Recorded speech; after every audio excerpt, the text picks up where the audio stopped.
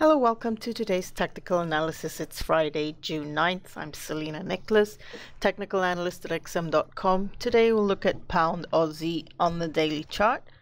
So GBPAUD is to the downside after a break below the 50-day moving average and below the key level 1.70.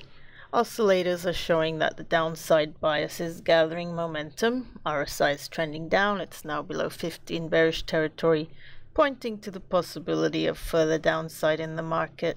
We look at other momentum indicators like MACD and the stochastic.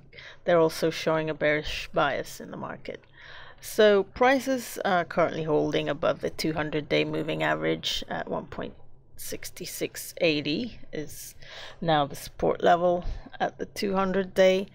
Break below this would bring about more weakness in the market and accelerate a further decline, and next support comes into view at 1.6240 before heading towards the March 16 low 1.5902.